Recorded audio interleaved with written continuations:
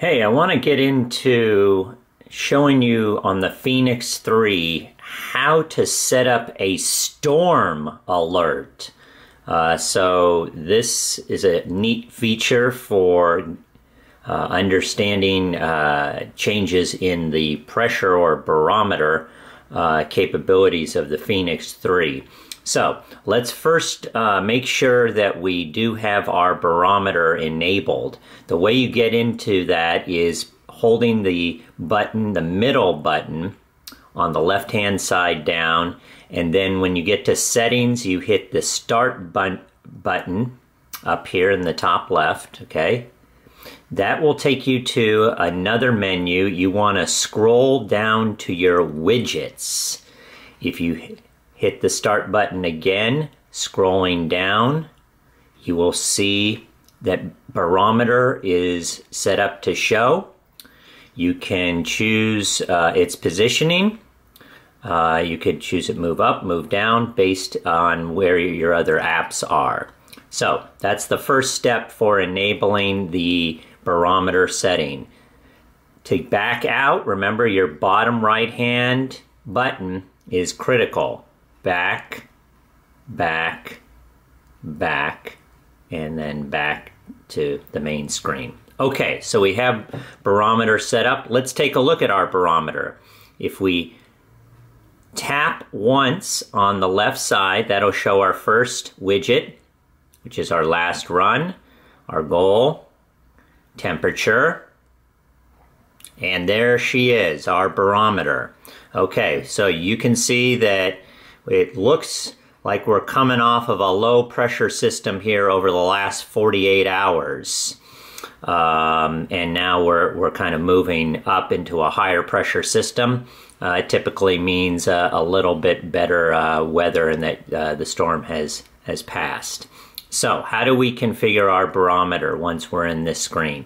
You press the start button, and this is where you can choose how you want it to be plotted. Do you want it plotted over 48 hours, 24 hours? I like 48 hours because it gives you a nice trend, but you can choose all the way up to 6 hours. Great for mountaineering and keeping a closer watch on your conditions. Okay, so you have 6 hour to 48 hour, selecting that. Then, notice here, we have a storm alert. We can hit top right, status is currently on. Now, what is our storm alert setting? If you go down to our rate, you hit the start button, 4 MB 3 hour. So what does that mean? That means 4 millibar drop in a 3 hour time period.